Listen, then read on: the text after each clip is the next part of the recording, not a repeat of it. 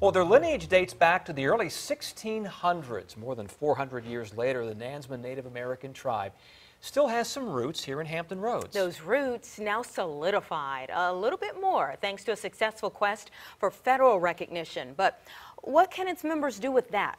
10 on your side's Kara Dixon has more on the future of the tribe. Kara? Anita, Tom, getting that federal recognition has been decades in the making. And this weekend, the Nansemond Indian Nation is hosting its 30th annual Pow Wow. And while they're honoring the past and their ancestors, they're also looking forward to a successful future. The banks of the Nansemond River still provide refuge to its native tribe. I didn't feel outcast in the community I grew up in, but I didn't really feel at home the way I do around these people. New York resident Tom Bandamo is just one of many with success stories of tracing his ancestors to these banks. He visited Jamestown years ago, looked into his genealogy, and I found out that my great-grandmother's photograph is in the Smithsonian.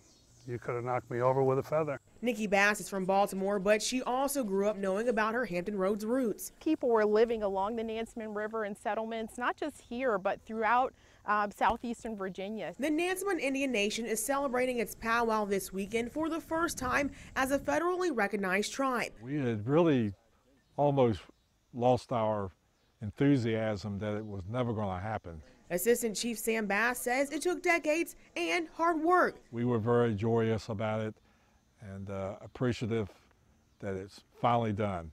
Now the job starts with us being a nation. They'll now form their own government, get federal benefits, and turn this land into a tourist attraction to tell their own story. There were many centuries when people felt afraid to be openly Indian, and they were afraid to express their identity. So I feel proud to have the freedom to express my identity, and I consider it a responsibility to share that with other people and to help people give voices to their ancestors who were silenced due to the historical circumstance. And that changes through events like the Pow Wow, where this family invites you into their home.